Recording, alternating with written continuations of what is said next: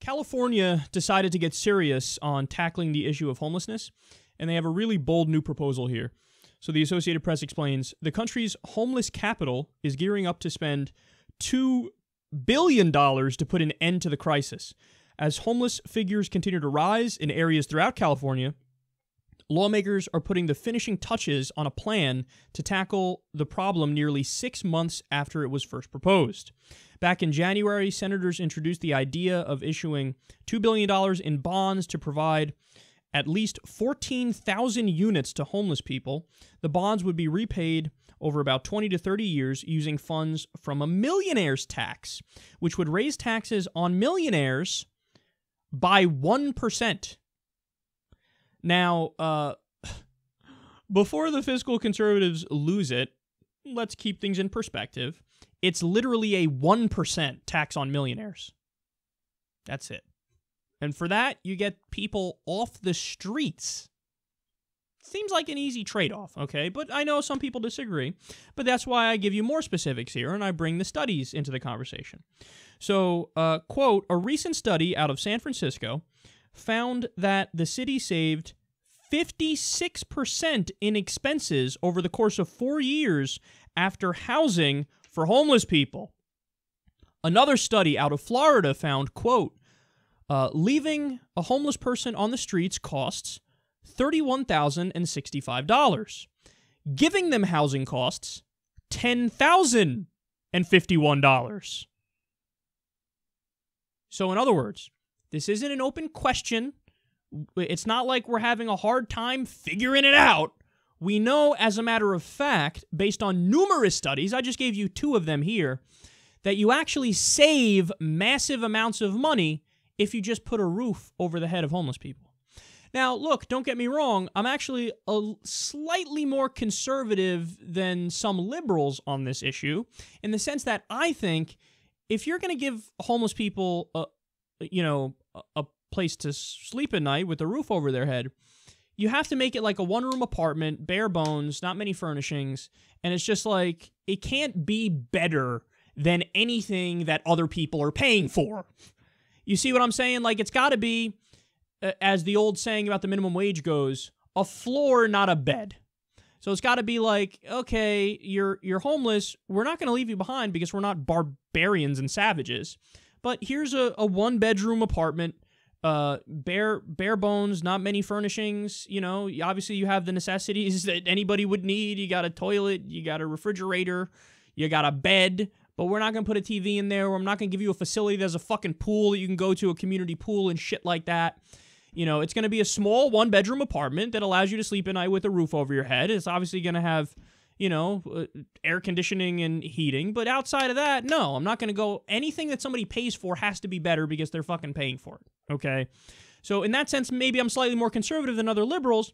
But look, the facts speak for themselves. The numbers speak for themselves. It's just a reality that you save money when you house them as opposed to when you don't house them. So it would make fiscal sense, economic sense, not just moral and ethical sense, which it makes that too, but it makes fiscal and economic sense to give these people a place to stay. So there is no counter argument. Now, some people would say, well, wait a second. How is that the case? It's actually very simple. The answer is very simple. When homeless people are out on the streets, what ends up happening? Shit happens, right? So people end up in jail. That costs money. People end up in prisons. That costs money. People end up in mental institutions. That costs money. There's a lot of things that happen that add up and cost the taxpayer money. When homeless people are on the streets, they end up going to the hospital much more. When they go to the hospital much more, the taxpayers are footing that bill. So when people crunch the numbers and get serious about it, they go, oh yeah, no, if you just give them a place to stay, give them a roof over their head, doesn't have to be much, but give them a roof over their head, well then the government actually saves money in the long run. So this isn't even difficult for me. Like, this isn't hard at all. If we can find, at a federal level, if we can find $7 trillion for an unnecessary war in Iraq, remember, by 2053, that's what it costs. As of right now, it costs about $2 trillion. When you add in all the interest and everything, when you stretch it out over time, it's going to cost $7 trillion. We have that money for that. We have over $10 trillion for the bailout of Wall Street after the crash. We have all endless money for pork barrel spending and corporate welfare, $4 billion a year for ExxonMobil, for a subsidy for them for research and development, even though they're one of the most profitable corporations on the planet. We have all that money for all that nonsense, but we can't muster together less money. We'll save money to do a program to put a roof over the head of homeless people. No, it's just because you don't want to, and the government doesn't care, because the government is bought by the corporations. So the government's busy doing the bidding of the corporations because they're all bought. But if we just had basic interest, just minimal level interest of the constituents, the people in the United States of America, you could solve this problem overnight, dude. You could pass the legislation overnight and within a month have everything taken care of. At worst, a year, if you have to build more projects instead of finding projects to put people into the buildings. So it's not a hard question. It's not a hard question at all. It's actually a very simple question. I applaud the states that are doing it on a state-by-state basis, but the federal government's got to get involved. By the way, I'll give you one more fact here. Actually, technically, two more facts. There's 49,933 homeless veterans in the United States. Now, this number is as of 2014. So it may have went down a little bit, it may have went up a little bit. But this is as of 2014, 49,933 homeless vets.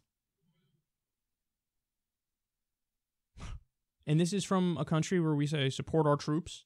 How's that for supporting your troops? You can't just say that when it comes to sending them to fight and die in unnecessary wars. You actually need to do it when they come back and they need your help. Nearly 50,000 troops are homeless. That's a shame. That's a national embarrassment. And overall, how many just Americans in general are homeless? 578,424. Dude, I'll say it again. It ain't that hard to fix this problem. This is a national disgrace. And all you need to do is save money. Spend less money. And give them a roof over their head. Do it.